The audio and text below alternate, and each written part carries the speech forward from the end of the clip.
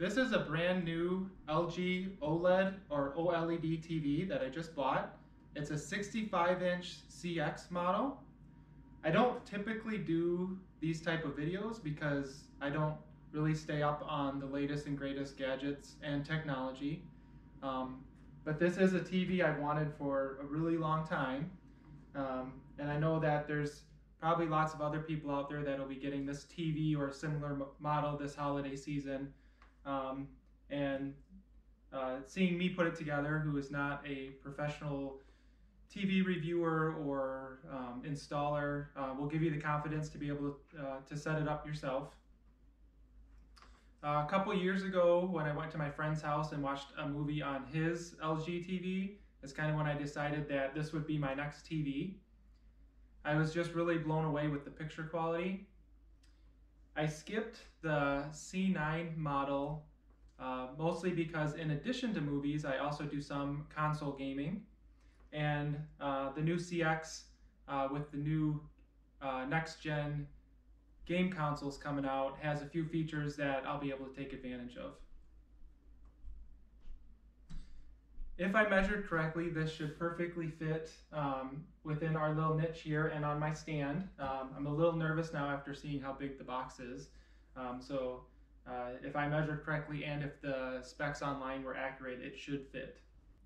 This isn't even that new of a TV anymore. The CX has been out for a while, but for me, it was the price that was preventing me from buying it. So I had a price I was willing to pay, and I just kept watching the price, and it finally dipped below that price, so I purchased it.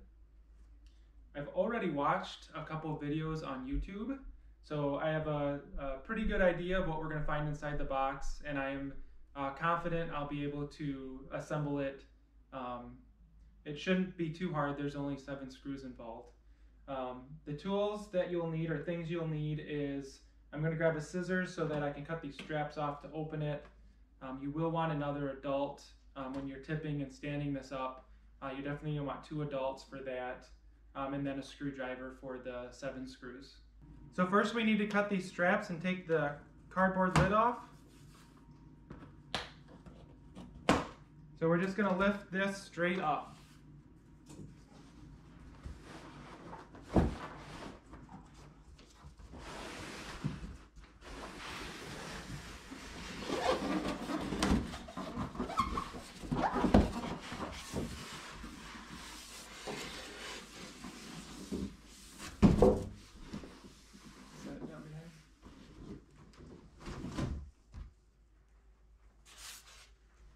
So most of the stuff's in the back, it looks like. This is part of the stand, I believe, which we'll assemble next. And then I believe the rest of the stand is in the back corner behind the TV. I'm just going to lift this up a little bit. And this is where most of the weight is. This thing is actually super heavy. So this is the heavy part of the base.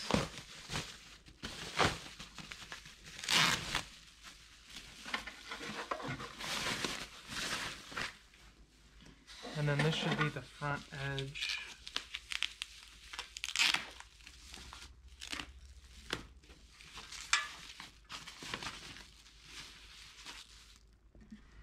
So the shiny side's up. And then there are 3 screw holes here, here, and here. I just need to find the screws, and then you screw this part onto the front. It took me a few minutes to find the remote and screws and manual for the TV. They're actually in this styrofoam piece that is in the lid. So when we lifted this off, this styrofoam piece was still in there and I had to pull it out, and that's where that stuff was. Now I'll open up the bag that has the control, remote control, and hopefully the screws.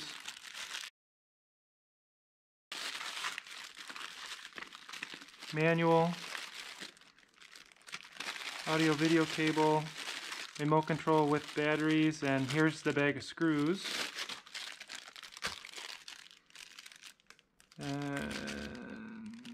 They appear to all be the same size, so that's good.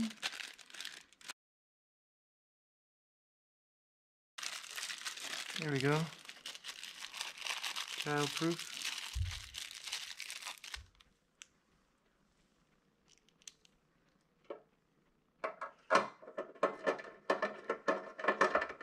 So once you got them all in a little bit, then you can go back and tighten them all the way down.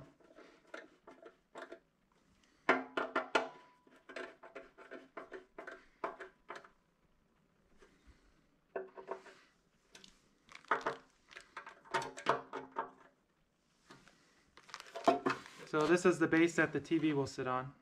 So this is kind of the tricky part of putting this all together, and the scary part as well, because you need to tip the TV down on the front of its screen so that you can assemble the base to it. And the way you do that is you take the styrofoam piece that was in the top of the box and you put it along the bottom, inside.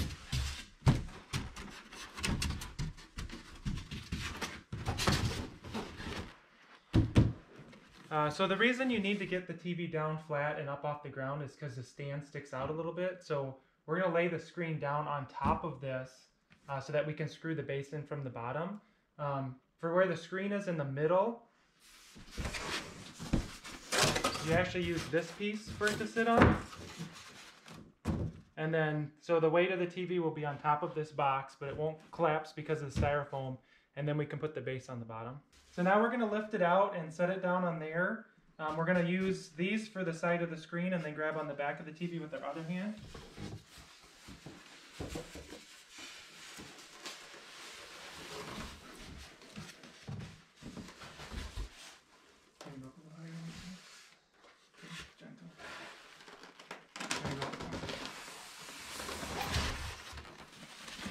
So this is the bottom of the TV in the back, and this is where the 4 screw holes are for the base. So that's what we'll do next. There are little notches that these go into in the TV, so you kind of have to do it at an angle.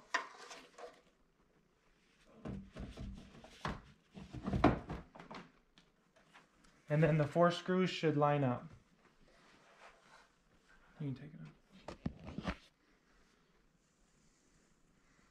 So we have 4 screws left over. They go in each of these 4 holes.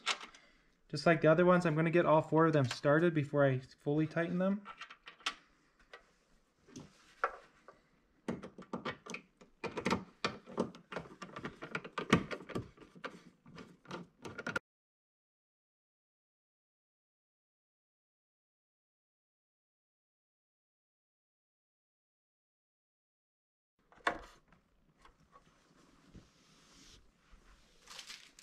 Then there is a little plate that covers up those screw holes.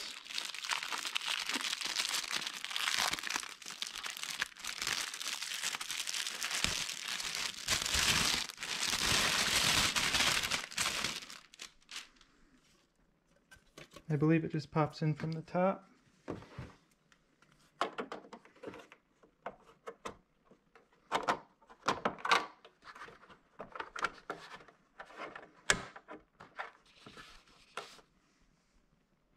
And there's also a plate here for your cords.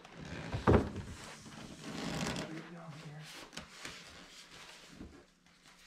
then let's go straight up and onto the stand.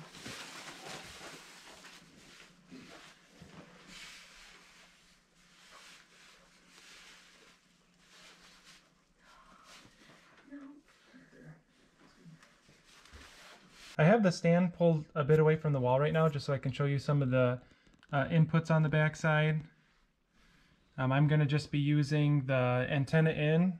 We still have an antenna. I know a lot of people wonder why they still put those on TVs. I appreciate that they do because we haven't had cable in a long time. And I'll be using one of the HDMI inputs for my Xbox. And of course, don't forget to plug it in.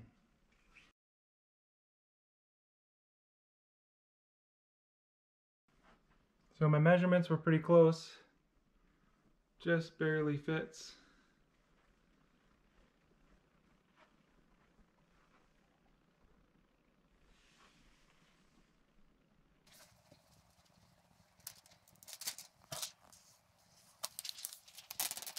Alright, I'm going to boot up the TV for the first time. Just keep in mind that you know, I'm videotaping this, so the quality isn't going to be as good as I'll actually see it live. So if you're interested in seeing more like videos of image quality in comparison with other TVs, I suggest you go on YouTube and Google it. Not Google it. YouTube it. YouTube it.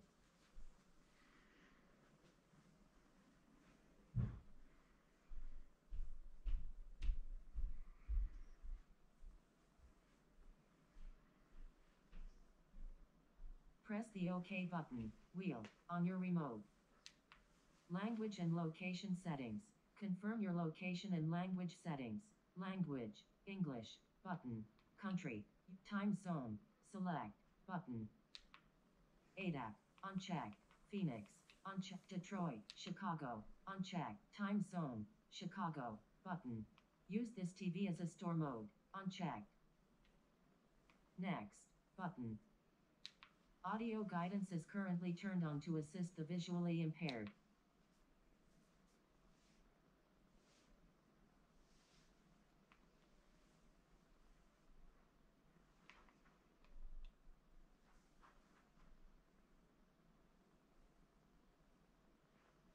Alright, it wants me to turn on my Xbox, so I have a Xbox One X, powering it up now. I connected that to HDMI 1, I believe. It says connected. And I'll set up the Wi-Fi here quick. Wi-Fi is now connected. Terms and conditions. Agree to all. Agree.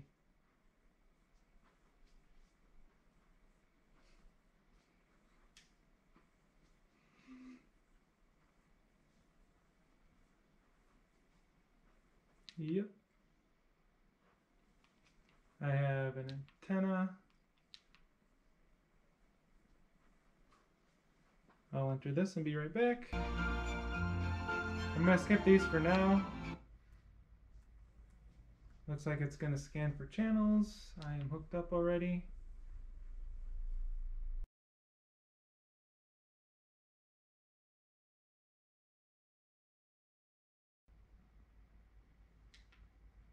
Done.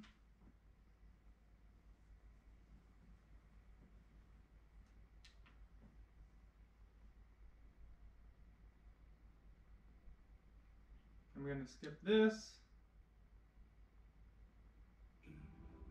Simply push your worries away. So these are the channels it found for just our regular antenna. Look at the remote to see how I change channels.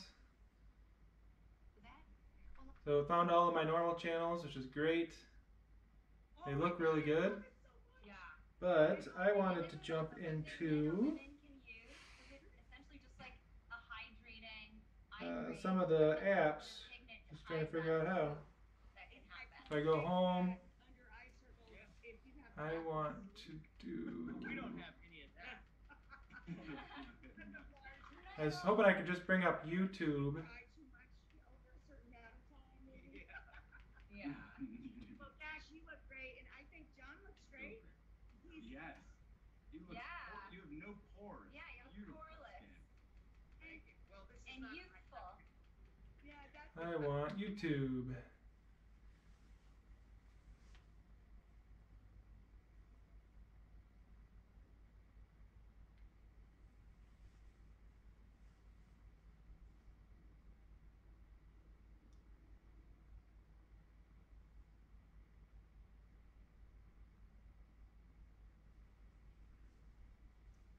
So I'm going to skip signing in for now.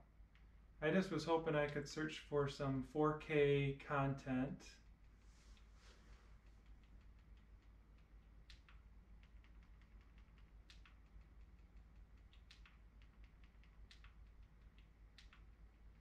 With HDR and see if we can see what this TV can do.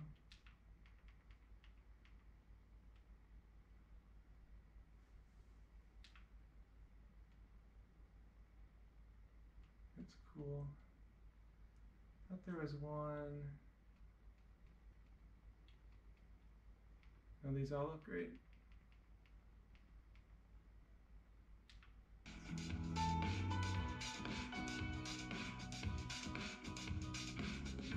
Wow, that looks really good. But I don't know if this is coming across on the video, but this looks really good. Let's try this one.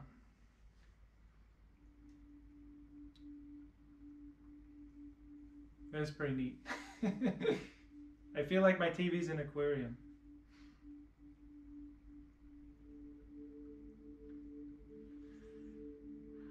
So these look really good. I'm really happy with this so far. I'm going to switch over to my Xbox One X and make sure all my settings are correct and throw in a 4K movie and see what that looks like.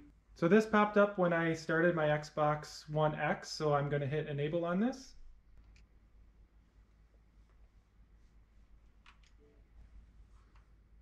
Now I'm just jumping into my settings to see what it actually put in there. So TV and display options, it is 4K UHD.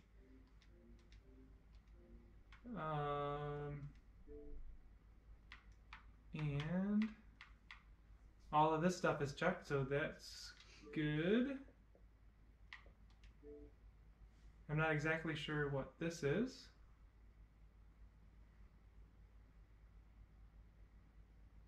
So it looks like it just kind of goes through the setup for me.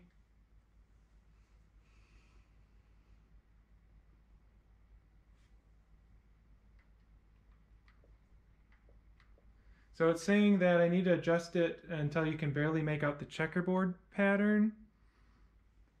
I'm going to go right there. And then use your controller to adjust the image until all the blocks have the same brightness.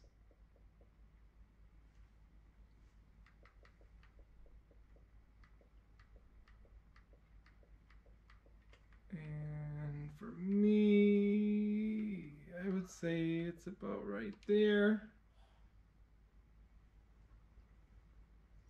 Use your Xbox controller to adjust the image till all the blocks have the same brightness again. Whoa, went too far.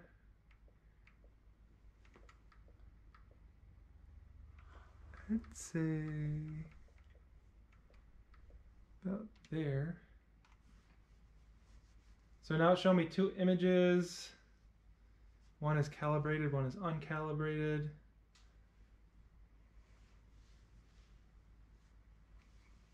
They don't look incredibly different to me.